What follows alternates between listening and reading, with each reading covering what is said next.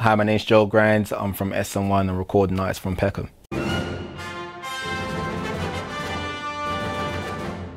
So today I'm going to be talking about the X-Men and why that's important to me. So the X-Men are a mutant team who came together to make a difference within the mutant world. They're led by one of the greatest X-Men called Professor X. He brought them together, he trained them. Because they're mutants, the human world did not understand them. They had powers, they had abilities. They're not dangerous because they're different, because people don't understand them.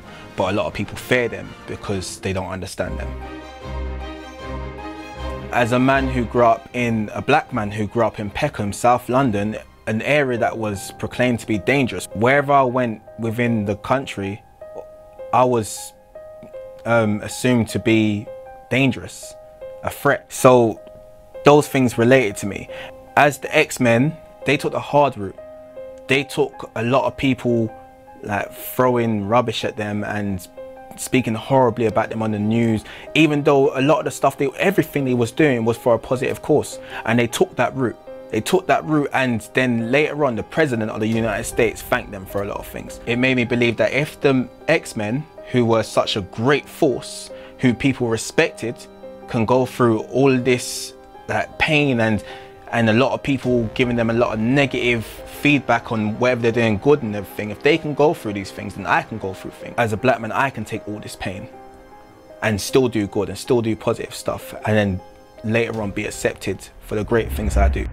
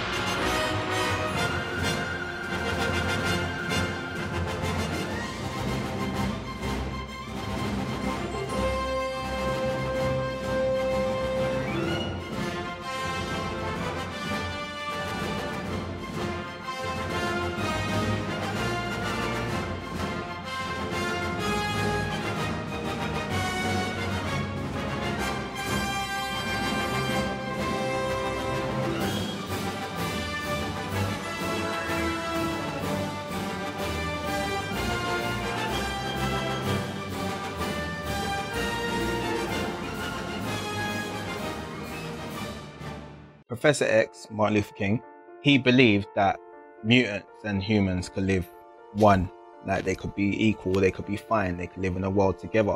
Where Magneto, where all the pain a lot of mutants had gone through because of humans who didn't understand them, he had enough. There were two people who stood for the same results, except for they believed that to make this happen, it had to happen in two different ways.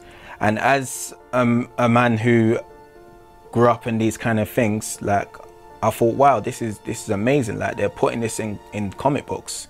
They're putting my history, which we wasn't taught in school. When you're young, you don't spend so much time with your parents because your parents are at work, and so you wasn't taught these things. So I'm reading and I'm learning and I'm understanding more black history for a comic book, and that meant a lot to me.